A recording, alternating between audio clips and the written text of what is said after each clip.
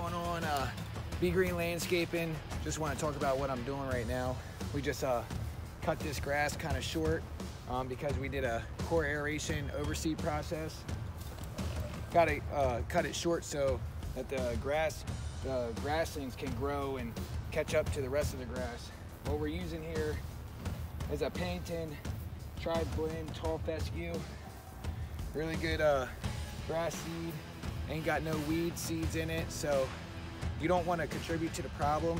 You want to put good grass seed in every year and not change it up, because a lot of the grass seed you get from like Home Depot, Lowe's always has like inert matter, weed seeds, stuff like that. This is a lawn we're cutting every week, so this is actually pretty new sod. It's always good to come in after they put the sod down and do an overseed as well to help fill in all the cracks and crevices, all the bare spots that turn up as the sod starts to establish itself. So that's what we're doing right now. This side looks pretty good so far, so doing about 2 to 3 pounds per 1,000 square feet, and it'll help fill in the cracks real good. So that's what I'm doing right now.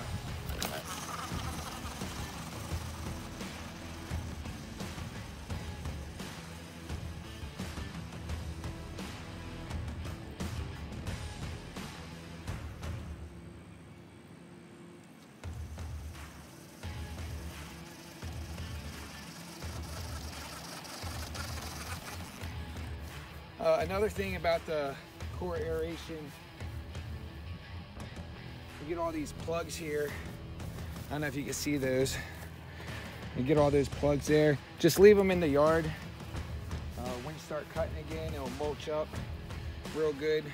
These cores help out a lot with the thatch layer, and it allows the roots to suck up more water and really absorb all the fertilizer that you put down. This here, that's what you call thatch. When there's too much of that, it's a lot harder for the water to soak in, and then that's the dirt there and roots. So we're trying to push these roots down, let them grow down instead of putting too much fertilizer on it, and then it just wants to push the growth up. So you aerate it. It opens up the earth for air, water, fertilizer to get down there, and it allows the roots to really push its growth. So I'm gonna just keep overseeding. Talk to you guys later.